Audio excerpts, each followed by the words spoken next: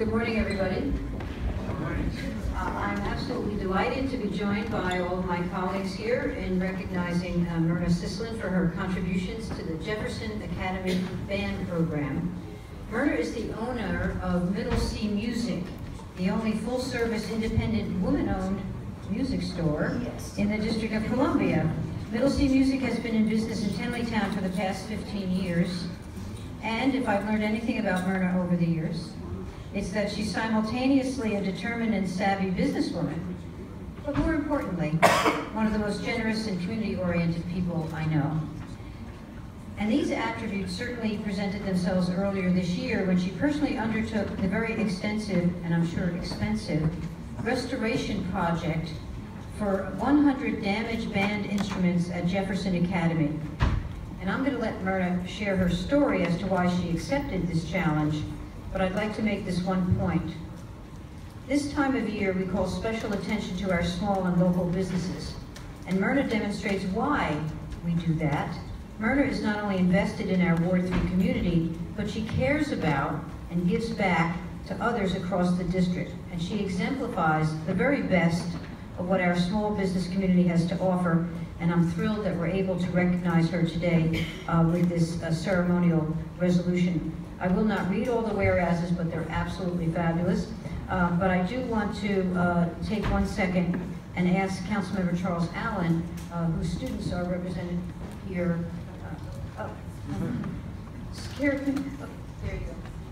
Thank you, Councilmember Che. Just very briefly, Jefferson has just an incredible pool of talent of young people that are going through Jefferson, as well as just great leadership at the school, but also has a tradition of music and of the arts. And so, Myrna, thank you very much. I visited the school in one of my walkthroughs a couple of years ago. I stumbled across a lot of our band equipment. It was actually the instruments stored just on the floor in a shuttered shower room. And that's just not the way that we treat our instruments, and it's not a way that then tell our students how we value the instruments and the music. And those days have changed, which is great, but your work here just makes them just do all the more and just makes these instruments what they need to be so that our young people have these great opportunities and talents. So thank you very much. Thank you. Gosh, we made it happen. I can't believe we choreographed this so everyone is actually here.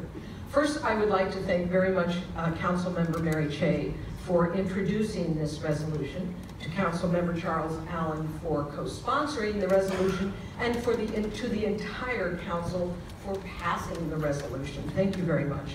It is my great honor to be here today with DCPS music teacher Jessica Harris, right over there, members of the Jefferson Academy band program, and some of their newly repaired band instruments. Lift the instruments, guys. Yay for the instruments.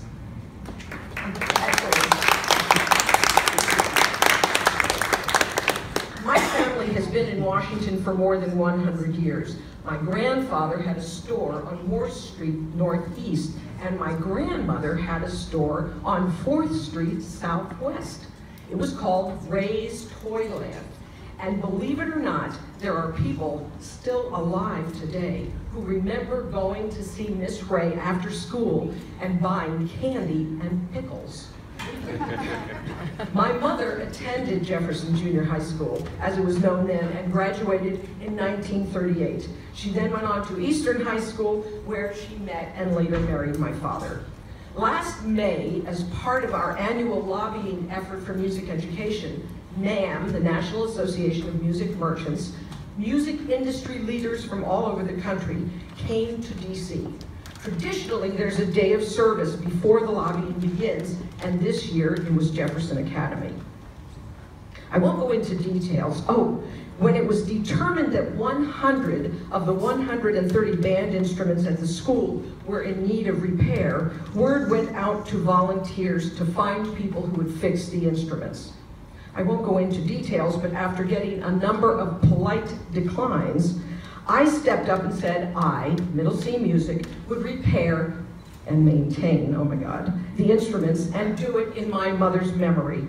And that is what I have done. So far, we have repaired close to 50 instruments. And you know the best part? It is the support of our community that allows Middle C Music to give back. It doesn't get better than that. Thank you.